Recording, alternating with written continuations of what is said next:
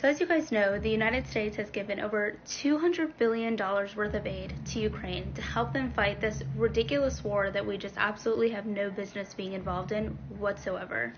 You would think that after all this time, all this money that we've invested into Ukraine, helping them fight this war, that we would want this to be over as soon as possible. In fact, we would do anything we could to end the war as soon as possible. Well, good news, Russia comes over and they're like, hey, we will completely retreat, and in fact, we're going to completely end our invasion of Ukraine if Ukraine dumps its plans to join NATO. And what does the United States government do yesterday? They ask Ukraine to join NATO. Why? Literally, why? Genuinely, that makes zero sense.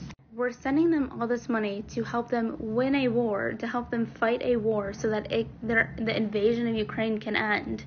And Russia says they're going to stop the invasion on this one condition. And the United States just comes along and says, hey, we're going to do the complete opposite of what Russia just asked you to do.